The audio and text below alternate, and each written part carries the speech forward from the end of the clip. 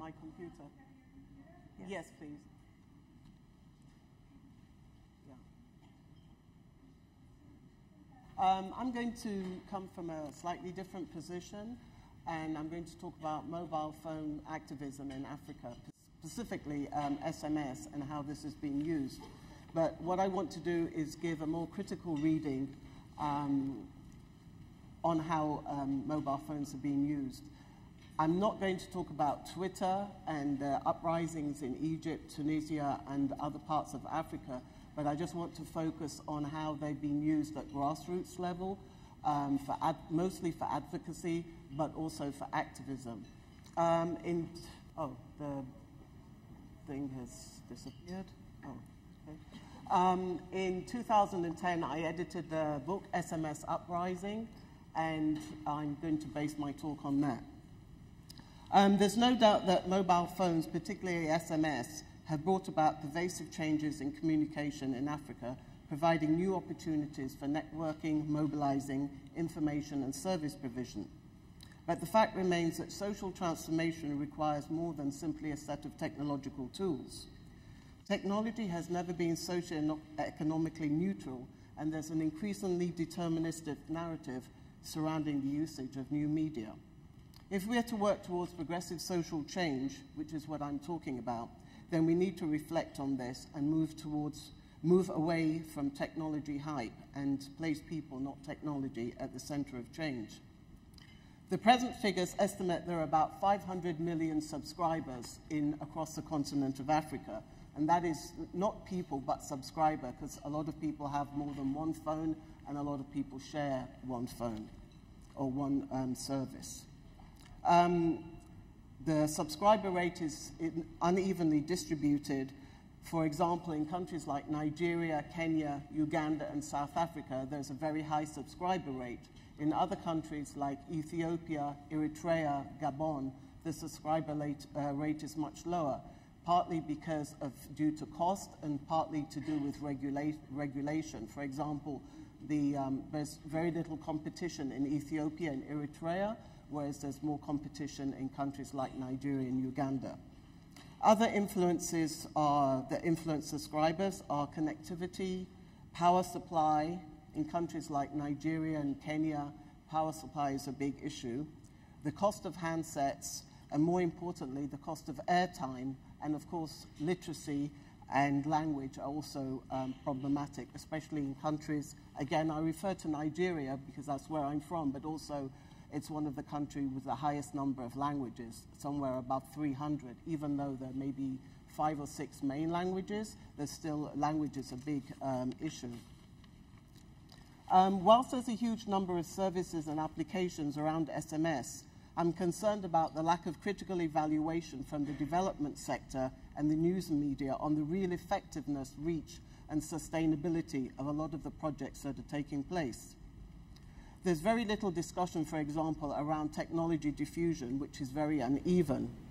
It's the economically and socially marginalized, like women, the elderly, and the poor in general, who benefit the least from technologies. And my question is there any evidence that mobile phone usage for activism and advocacy is any different than any other technologies?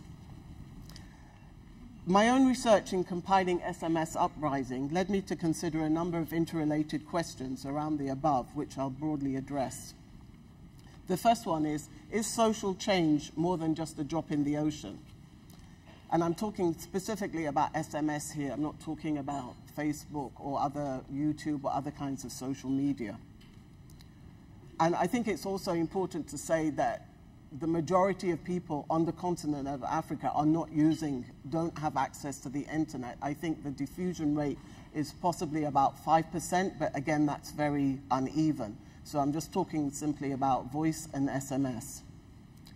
In terms of providing communication, information, and services to those previously denied, there has been some progress. Services like M-Pesa, Medic Mobile, which are based in East Africa, have given people access to banking and medical information, which they didn't have before. But also we have to think about the corporate interests that drive these products like M-Pesa and Mobile Medic. which is not a bad thing in itself, but we need to be just aware and also look at the additional costs to people, such as being locked into contracts, advertising, and creating debt. One area where SMS has been impressive is in election monitoring and voter education and participation. The first country to use SMS to monitor was actually Nigeria during the 2007 elections. And again, the SMS is being used to monitor the elections that never happened last week, but will happen next week. The interesting thing about that is already on the map where the voting is located, there's already numbers of voters, so I don't know how they're going to remove that data and put the new data on, which I could explain. I'll explain that later. SMS has also been used in Kenya to monitor post-election violence, to report and monitor post-election violence, in Zimbabwe to monitor the elections and the violence around the election, in Gabon, Rwanda, to name just a few. Two programs that were particularly useful in monitoring are Ushahidi, which I'm sure many of you have heard of, which is a crowdsourcing platform, and Frontline SMS, which is a bulk messaging service. SMS has also been extremely useful in managing and monitoring emergency and disaster relief, as was shown in Haiti in January 2010. The second question is, to what extent are SMS innovations breaking down traditional gender hierarchies, or are they creating new hierarchies, and are they always appropriate? I give an example, WoGNet, which has been at the forefront of ICT training in Uganda for 10 years, and I'm sure many people here have heard of WoGNet. They provide rural farmers with agricultural information via SMS. Each year, they've also participated in the 16 days of activism against violence against women by sending out SMS messages to their subscribers. They've also used SMS to mobilize women to gather for protests. However, the question is, it's very difficult to obtain accurate information, and the question is, how many farmers have actually benefited from the e-agricultural programs, not just in Uganda, but there's also in Cameroon and other parts of West Africa and in Kenya, and I think possibly in Zimbabwe, but I'm not sure. So how many women are actually benefiting, and in what way? Who is evaluating these projects? In terms of the campaign against violence against women, again, do we look at the number, the quantity, or do we look at the quality? How do we measure change? How do we measure how these are successful? How do we know what happens to those messages when they reach the women on their mobile phones? How has this in any way impacted on changing their status or violence, or violence against women? Does it reach men as well, being that they're the ones that are committing the violence? Another project, which is an example of inappropriate use and also speaks to breaking down hierarchies, is a project called the Unyango Project, which was a pilot project in KwaZulu-Natal. The idea of the project was to encourage women to report domestic violence, issues around land rights and inheritance, and political tensions in their area. It also had an information segment which was providing information on their rights. But what they found out is that women did not want to report any of this, either the political tensions or the violence via SMS voice or even by phone. They only wanted to do it in face-to-face situations. So the question is, again, is who designs these projects? To what extent are the communities to what degree does collaboration take place in those communities? Asking rural women to secretly report violence may well reinforce gender hierarchies and is surely going to make them even more vulnerable. A much better way would have been, and a more inclusive way would have been, to have a project based on dialogue, and this would have been more appropriate and also more sustainable. The third question is, are people being turned from citizens into consumers? Mobile SMS for service provision, advocacy, activism is really good business for mobile service providers. The fortune at the bottom of the pyramid. A recent headline, Why the World's Poor Are Its Strongest Market, provides an ideal example of why support for mobile phone-based projects benefits corporate interests. The lack of critical analysis means we're not looking at the implications for locking poor people into consumption patterns through advertising and so on. Furthermore, none of these programs really address the root causes of poverty, but are based on the same capitalist logic of a few at the bottom getting rich, but for the majority remaining poor. Focusing on programs used for collating and providing medical information are extremely beneficial, but they also ignore the cutting and funding of HIV, for example, HIV funding to AIDS programs.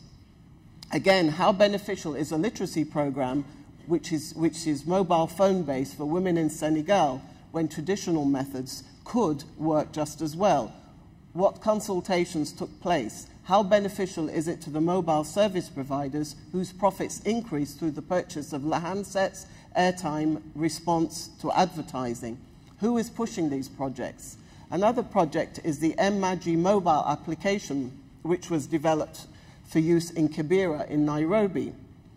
The application, which is like an iPhone app, enables people with that application to access prices and availability of clean water. But what happens if you don't have a mobile phone or you don't have one that can take the application? How does this address the issue of clean water and sanitation as a right?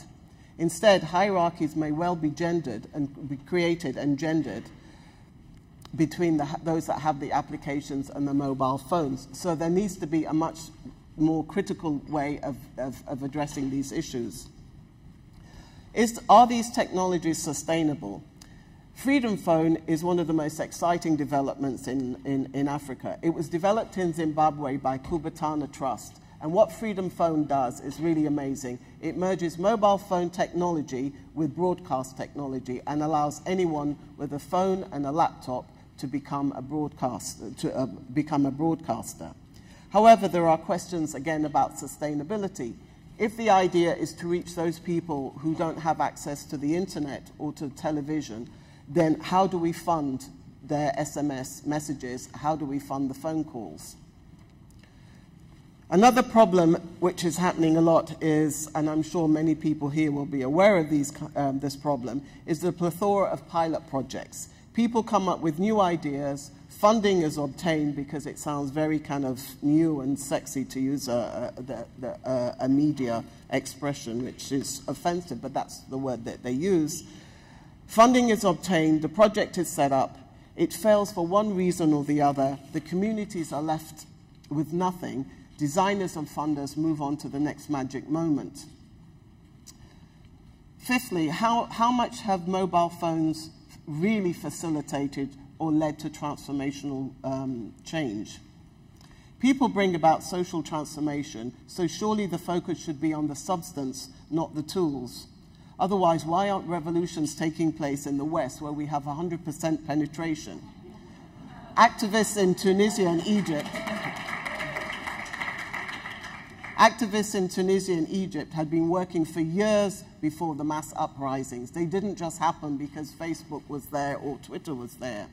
In fact, Mubarak tried closing down the internet and the mobile phone network, but the revolution continued and people returned to using faxes, leaflets, and the original communication device, speaking. So what I'm saying is basically that hype is good for business. The more we hype Twitter, the more we hype Facebook, the more we say these things cause revolutions and these things have magical tendencies, the more it's good for the designers, the service providers, the donors, the NGOs, the corporations, and the governments, all pushing projects and usage, often without consultation with people. The downside is that all this, for every positive thing that you can do with Facebook, SMS, and Twitter, there are also excellent tools for surveillance, for disrupting. In Nigeria, for example, in 2009, 2010, SMS messages were used to mobilize to kill people. This was in the Middle Belt in Jos. They were also used in the post-election violence in Kenya to spread hate messages. So they can be used, they have other uses besides what we all might use them for. And on the digital divide, is there a digital divide being created in Africa between those that have SMS or are SMS rich and those who don't? And from my reading, I would say yes, there are those who are funded and those who are not. Some countries are SMS rich, some countries are not. For example, my country, Nigeria, is very SMS poor, whereas countries like Kenya and Uganda are SMS rich. To conclude, technologies are not universally appropriate and a default solution to economic and social problems. Diffusion of innovations and technologies is highly uneven and reflects the economic and social power relations of the society which creates them. Gender, race, ethnicity, age, ability, and class differences are often magnified by technologies, and commercial and market forces further amplify these differences and can end up impoverishing people even more. So what we need to do is really to put people first, their needs, their capacities, their environment, including the infrastructure. But more than anything, and speaking to you all as people that work in the funding, I don't know if they call it a business, is that to be a lot more critical in evaluating the projects that are using these technologies. Are they really reaching the people that they're intended for? Are they really making a difference? Because I have my doubts that a lot of projects that are out there that actually are reaching people and actually are making differences. And also there is this, I want to emphasize this, there are certain pockets on the continent that have a lot of projects, technology-based projects, and there are other parts of the continent that have nothing at all. And I would like to investigate that a little more. Thank you very much.